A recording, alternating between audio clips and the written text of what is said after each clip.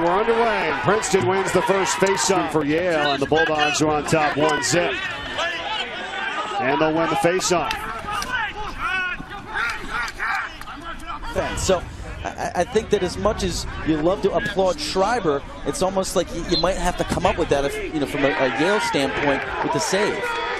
Oh, you said it. That was the matchup today. This is a critical face-off here. If Levings can win this and create a last shot opportunity for Yale, they're able to maybe tie it up or stop the momentum. That might not be the case, though. Oh.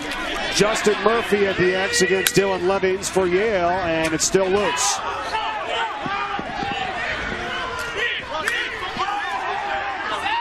He knocked over that time Nick Fernandez. How about Zadrill right there with the turnover, like you said, his first caused turnover of the season, that just takes it right in for the goal to tie it up at 2. Princeton, New Jersey. Mike Corey alongside 4-time lacrosse All-American Ryan Boyle, as the second quarter is this year, is averaging a hat trick at 3 goals per game. That's good for 7th in the nation. His 16th goal of the season now for Yale, to put him on top 3-2.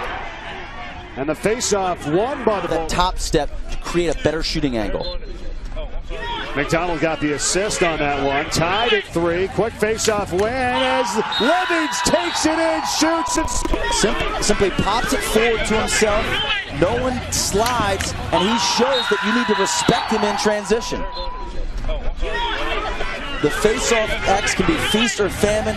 Levings shows exactly why. This afternoon. How about Dylan Levings for the Bulldogs? Yeah, one of the best in the country, dominant against Cornell last week, but here he shows his versatility by burying one. Right, so important to Yale's success. And it's not like he hasn't been able to do that before. He took 7 shots this season, Ryan, to no avail. This one, he gets the goal. Another big battle at the X.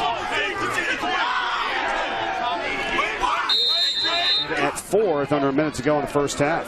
Critical juncture again, that last minute of every quarter. Levings, if he can control this, will give Yale that last possession. Good wing play right there, too. And he got it to Michael McCormack, and now heavy pressure by the Tigers. Both at 0-1 in the Ivy League.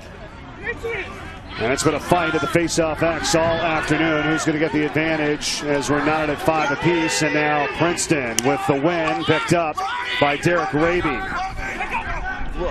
With Zadrill inside, you have to respect that, which then creates the exact same thing earlier in the game. It was the senior Jeff that scored earlier, and then Jake, the freshman, comes back with a goal on the feed from Schreiber, who has 2 assists so far today for the Tigers. Almost an identical play there, that hitch and top step. Levings.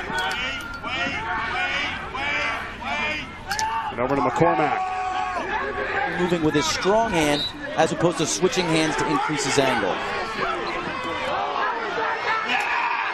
Look at this in a face-off. One here by the Tigers. Here it comes. So I'm sure Coach Shea is very proud of the fact that he called timeout there. It was a really well-timed kind of regathering.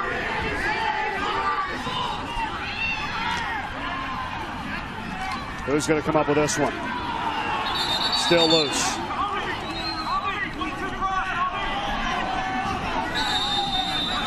One's in.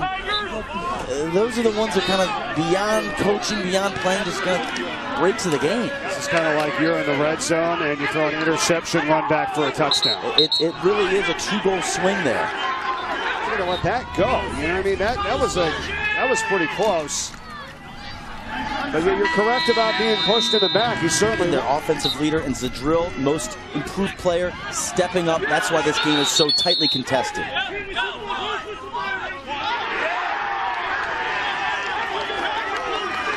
Many offensive and defensive midfielders. The 2-way midfielder is back.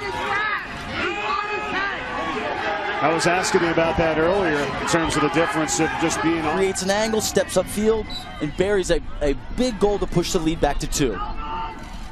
Well, Schreiber's kind of done everything this season for Princeton in terms of scoring and assists. Look at this action here, the face-off X. Going to be won by Yale, picked up by John Ambrose. He had plenty of space that you just talked about right there. 3-goal separation, largest lead for Princeton here today. it just looked like Otero just lost his footing there, the leading scorers in the country. I'll tell you, this guy had 6 goals in the win over Albany earlier this year. He has 2 today. 17 on a season, but a big face-off win. You look at Coach Bates and the coaching staff, and they have this strategy having the defensive midfielders on the second unit, but they might get a little tired. Big win by Dylan Levings now for Yale at the X.